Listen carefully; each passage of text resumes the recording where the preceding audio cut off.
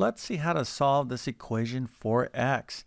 Now the good news is that this is actually very easy to solve, but in algebra this type of equation is a square root equation or a radical equation. This symbol right here is of course known as a square root symbol, but it's also known as a radical.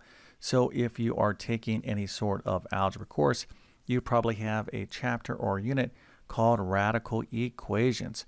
All right, so let's talk about how to solve this equation for x. Now remember, x in algebra is a variable and it simply represents a number. So the square root of some number is equal to the fraction 2/3. All right, so how do we solve for x?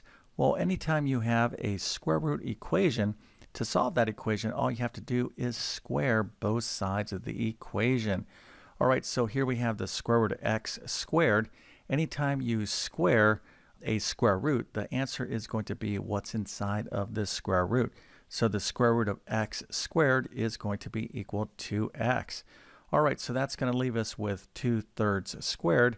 And 2/3 squared is what? Well, that's going to be 2/3 times 2/3, which of course is going to be 2 times 2 is 4, 3 times 3 is 9. All right, so x is equal to 4/9. Now, anytime you want to check an equation in algebra, all you have to do is plug this solution back into the equation.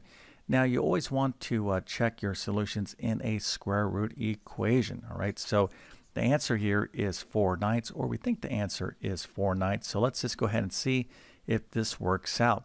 All right, so is the square root of 4/9 equal to 2/3? Well, if it is, well, then 4/9 is the correct answer.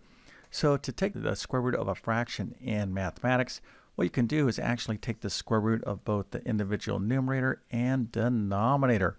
So the square root of 4/9 is equal to the square root of 4 over the square root of 9. The square root of 4 is of course equal to 2, and the square root of 9 is equal to 3.